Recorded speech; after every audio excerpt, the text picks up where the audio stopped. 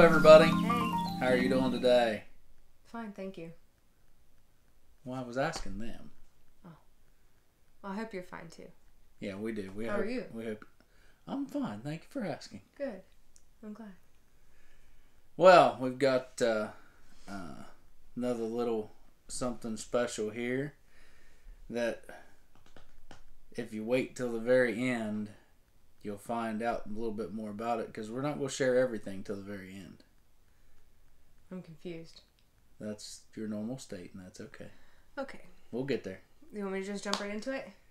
Let's see it. Let's jump right into it. So, as you know, we've been getting into Bedstu a little bit, and this... Did we review the... Yes, this will be the third one that we've reviewed. This bag I'm not keeping, but I do want to show it to you before we decided, or before we put it up for sale, because it was really cool. So, this is the Bedstu Orchid bag, and he can tell you the color because he's good at that. Nectar Lux. So, this is a white bag with some intentional distressing. As you can see, there's some brown showing through here. The whole thing is kind of like a crackle kind of look. So it's one that you don't really have to be too careful with because if it rubs, it's supposed to look like that anyway, so you're not going to notice. This is actually woven. It's not just an embossed, as you can see, sticking my finger under here. These are woven pieces of leather, which is one thing that I really loved about it when I saw it. It's the same on both sides, and it comes with a detachable, really wide strap. I loved this bag. When I first saw it in the store, I just instantly loved it, and I still do.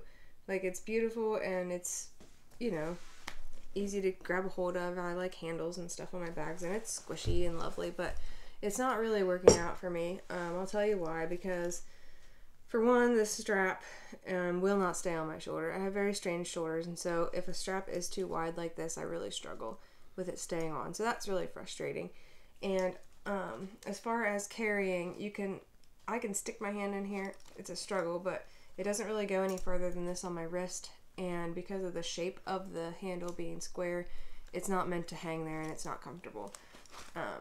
So you either have to carry it on your shoulder or like this in your hand all the time, and neither way of carrying is really working out for me. Also, once it's full of stuff, for me personally, it's kind of heavy, being that the strap causes it to hang lower on the body. That weight pulling down that far for me is not working out for my shoulders. But for somebody else who doesn't have the neck and shoulder issues that I do, it'll work out just fine, I think. So let's take a tour of the inside. There's not a whole lot to see, but as typical with the other Bedstu bags that we have shown you, the inside is brown fabric. Now the fabric on this one is a lot stiffer and thicker than the fabrics in the other two that we've showed you so far. On the back here you can see it has a zipper pocket with the Bedstu logo imprinted on the leather, and then down here on the bottom it has two slip pockets, and that's the whole inside here. And I see that it's very dusty inside, and I apologize for that. I'll definitely be cleaning that out before we put it up for sale, but it holds a lot. It's really easy to get in and out of.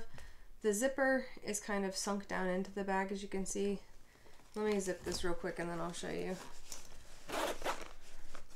So, see, it's kind of sunk down in. The zipper's hard to maneuver because it's down inside the bag.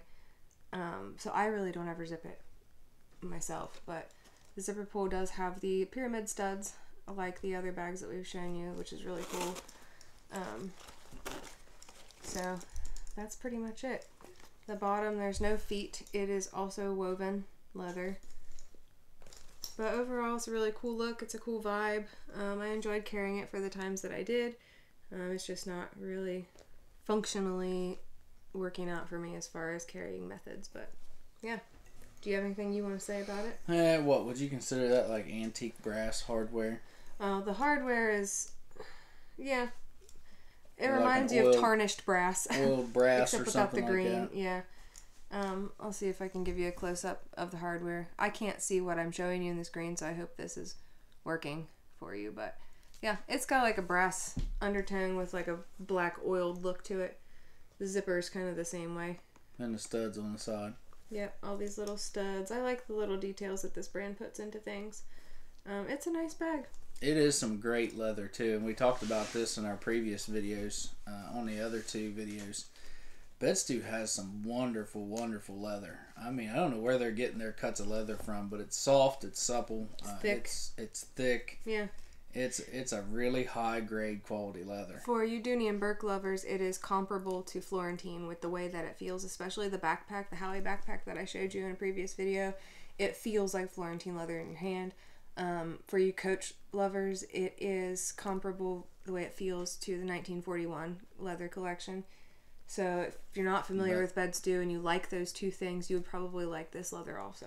I still think this right here outdoes those two. The more that I've seen and the more that I've felt, I think even between the Florentine and the 1941, I think Bedstu still has a better quality leather. But that's just my own personal thing. Durability, I would have to agree with that. As far as the way it holds up, because like I spoke about with my backpack, it's not showing wear at all like Florentine does on the corners. Now this, you wouldn't really notice if it's showing wear because it came with intentional wear. So, yep. It's very stressed. Stressed? Distressed, yeah. I mean, it's beautiful. I hate that it's not working out for me because I do love looking at it. I think it's pretty, and every time I carried it, I felt like it really complemented my outfit and became a part of my outfit. But somebody else is going to enjoy it even more than I did, and I'm okay with that. So. And that bag was bought with the intention of doing a review on it too. I think that's another reason why you're not really attached to it either, because we got it. You've used it for what? Yeah, I carried it for several weeks, and 2 or 3 weeks.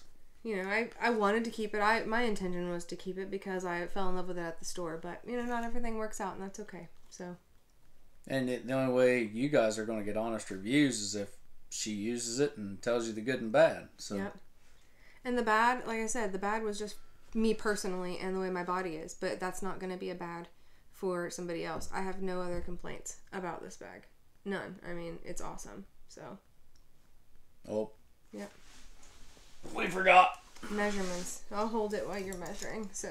Oh, I gotta have. I'm already holding it. My arm's getting a good workout. Yeah, you get her over there. So across the bottom, what do we have? Oh, about 13.5 inches. That's with it squished out like this. So if it was truly to the corners, it would be hold it on the corner less.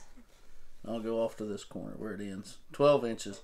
From seam to seam. Yeah, from seam to seam. Height. That's from handle down. You've got 10. Now do from the actual part of the bag where you carry your stuff. About 7. Okay. And then the depth from seam to seam. Right there, about 3 3/4. But with this bag and the fact that it's so soft, you are not limited by the depth with what you can carry in it, because look here, say this was full, it can bulge out however far you need it to bulge out. So we didn't do the width. Yeah, it's the depth from the bottom. It's the same thing. Okay. So and then the strap drop, that's just the straps. That's another thing. Let's talk about that. See, the way they've got these straps to be adjusted, you can go. This is the shortest adjustment. Measure that strap drop on the short.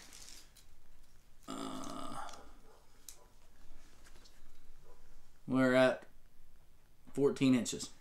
So it can go from 14 to who knows what, because this little thing can slide all the way around, you know, to the very end of the leather. Yeah, but our camera view isn't that tall.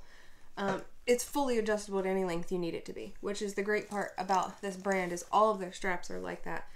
Fully adjustable however you need them to be adjusted, which for me, if I was going to carry this on my shoulder and have it be successful, it would have to be much shorter as a true shoulder bag, like hobo kind of thing. But that's not what this bag's meant for. It was a long shoulder crossbody situation, but I'm too small to carry this as a crossbody. So anyway, but yeah, lots of adjustability here, so it can really fit just about anyone. My arm is getting tired, so I'm going to set this down now. But yeah, if you have any more questions about it, please feel free to leave a comment. It will be going on Poshmark, right? I was just going to post it in the. I was just going to post it in our Bedstu group. Yeah, but not everybody has access to that. So we may put it on Poshmark too. So if we do, we'll try to include the link in this video. So if you're interested in buying this, it will be there available. And if you're not in the groups, or you're not familiar with Poshmark, or if you just don't find it, leave us a comment. Let us know. And we'll get back to you as soon as we can, whether it's we'll still also available. link our Facebook page. So if you are interested in this bag, you can contact us directly through our Facebook page, the Florences, and we can arrange something there too. We can use PayPal, and if you're interested in purchasing it that way. Anything else you'd like to say? I think that's it. You kind of gave away the last part in the beginning. What? When you said it was going to be for sale, I was going to save that till the very end. Oh, well, I didn't know. See, he doesn't communicate these things to me, so sorry. She should have known. Oh. Just like we're supposed to know things. Okay. Anyway. Alright, so this was the Bedstu Orchid. What do we got next? We have a Dooney video coming up next. Something that is not mine, but was sent to me from a new friend I have, and so I'm going to be doing a review on it because it's something I've been curious about, and then I'll be sending it back to her. So that'll be an interesting video. So stay tuned for that one. Hopefully the next day or so we'll be doing that. And we may have another Bedstu coming up real soon. So stay tuned. We may. Again, things I don't know. The world may never know. They will know eventually. Have a great weekend, guys. We'll see you in the next one. Bye, everybody.